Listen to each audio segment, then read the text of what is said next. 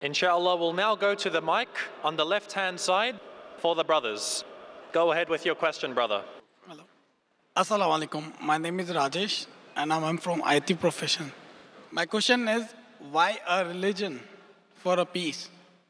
Why a religion? Yeah, why do we need a religion? Like Islam, you're preaching Islam. Brother asked a very good question. That why do you need a religion? Like Islam or any other religion? Brother, if you understand what is the meaning of religion. Religion, according to Oxford Dictionary, means a belief in a superhuman controlling power, a personal God or gods that deserve worship. In Islam, the Arabic word used is deen. Deen in Islam means a way of life. So you asked me the question that why do you require a way of life? And why do you require to understand, as Oxford Dictionary says, religion means believing in God. So why do we have to understand God?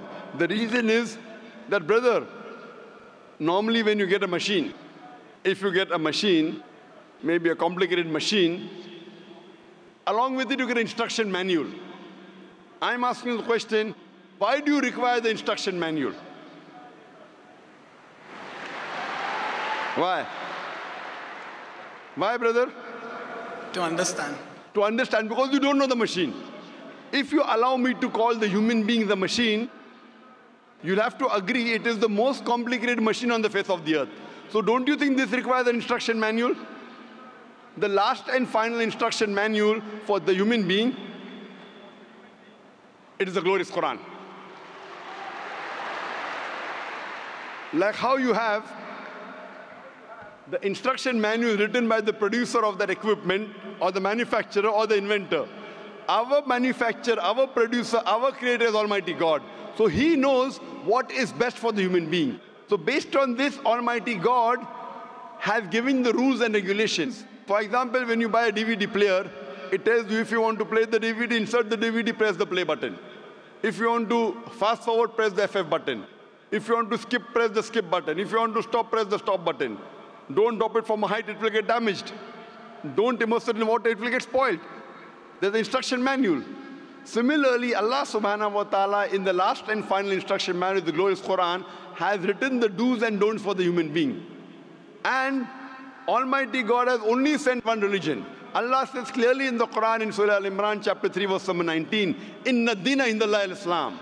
The only religion acceptable in the sight of Almighty God is Islam. But by the passage of time, whenever Almighty God sent an instruction manual, the manual in passage of time, it changed.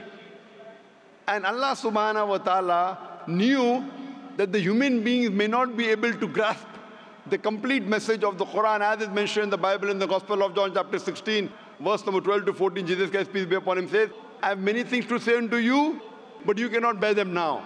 For he, when the Spirit of truth shall come, he shall guide you unto all truth.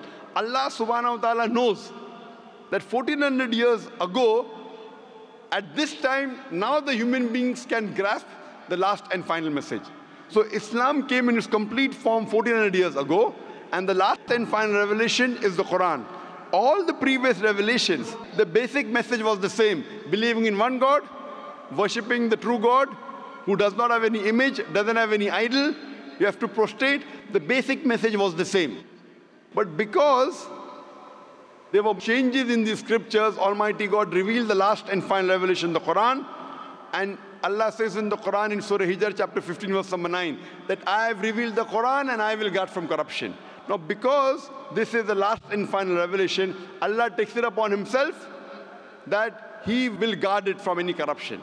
So that's the reason today, all the human beings in the world should follow the last and final messenger, Prophet Muhammad, peace be upon him, and last and final message, the glorious Quran. All the scriptures that came before, since they were time-bound, they were meant only for a particular group of people. They were not meant for the whole of humanity.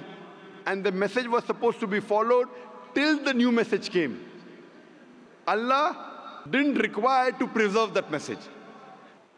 When the last and final revelation was revealed, and since no other revelation is going to come, Allah takes it upon himself to preserve it, and it's not only meant for the Muslims or the Arabs, it's meant for the whole of humanity, irrespective whether you're staying in Dubai, India, Pakistan, Saudi Arabia, America, UK, Canada.